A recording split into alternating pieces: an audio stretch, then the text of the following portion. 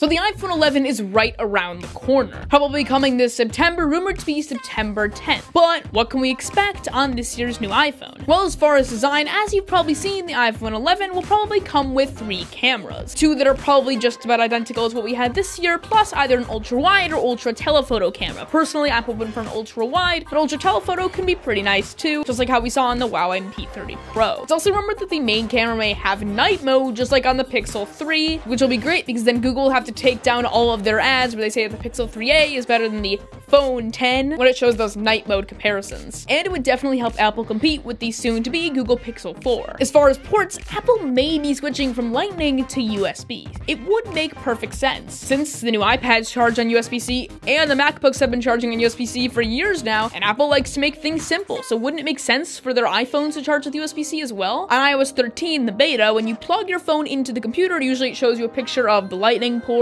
and an iTunes logo, but at least that's what it was on iOS 12. On iOS 13, when you plug in, it shows you a USB-C cable. Now, this could be just because that Apple's rumored to send a USB-C to Lightning cable in the box, but it could also mean that the iPhone will charge with USB-C. I don't know, we'll have to see. If it doesn't come this year though, everyone knows it will definitely come by 2020. Furthermore, it is said that not only will there be a nicer glass on the new phone, but it's going to feel a little bit softer to touch, like the Pixel 3, and it's going to be put onto the back of the phone a little bit differently. So hopefully if you break your back glass on your phone, it won't cost $600 plus for a replacement, which would be awesome. Overall though, there aren't going to be a ton of huge design changes, since Apple is known for having a 3-year cycle when it comes to that. Like they had the 6, the 6S, and the 7, and they drastically changed their design, and now they have the 10, the 10S, and the 11, and then they'll drastically change it again. And that's pretty unfortunate, since companies like Huawei and Oppo, although Huawei's probably done for, have shown off technologies where they have a selfie camera under the display, which means no notch. But because Apple probably won't be making any big design changes, the new iPhone 11 will still probably have the notch, which again is really, really unfortunate. I mean, think about it. Right now, the notch feels outdated. Imagine a year from now. That's going to feel so outdated. So I hope Apple can do something about it, but chances are good that the new iPhone 11 will look the same as far as displays. Hopefully though, in 2020, their new iPhone with their micro LED technology that they've recently patented will demolish the displays of every other smartphone on the market and get Apple back on the top of the game. Inside the phone, the battery is reported to get a lot bigger. The iPhone 11 Max is supposed to have 4,000 milliamps, which is a milestone that Apple's never hit before in a phone. In other news, according to a recent patent, Apple seems to be making the speaker size of their phones smaller for whatever reason, but still making them louder, which is pretty nice. But then of course, there's the iPhone 11R. As far as that, it's going to again have one less camera than what the flagships have. So this year there was 2 and the iPhone 11R had 1. This next year there'll be 3, so the iPhone 11R will have 2 probably. And those will be 2 cameras that are probably just about the same as what was on the 10 and the 10S. But there's also going to be a few new colors as well. One guy actually reportedly snuck the glass outside of the Apple factory, since I guess glass gets through the metal detector, and despite it being cracked, posted it all over Twitter, and so we can actually see that there are going to be 2 new colors, if of course this leak is legitimate. That's going to be a lime green as well as some sort of lavender purple, which I think look pretty nice. And that's just about all we know about the iPhone 11. Obviously, Apple is cracking down on the leaks, so it's getting harder and harder for people to find these things, but we still know a good amount. And if you look at my videos last year predicting the iPhone XS, as well as my videos 2 years ago predicting the iPhone 10, at around this time of year, we knew just about everything. And while it doesn't feel like we know too much, I have a good feeling that the analysts are just about spot on, as usual. But if you've got any different opinions, let me know in the comment section down below, or let me know what you would like to see on the new iPhone. Maybe Apple will read the comments and listen and use your idea. It's worth a shot. So I will see you guys next time. I'm Jack. Peace